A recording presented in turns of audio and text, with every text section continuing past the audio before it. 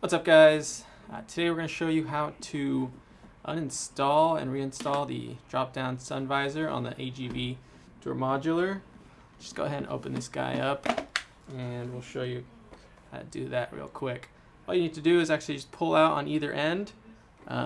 Some guys have a fork, but this one actually a little interesting. It is a rather large square with a small notch kind of pivot here. And to reinstall, all you need to do is just kind of line it up, and you should hear a click, and that should do it. Thanks, guys.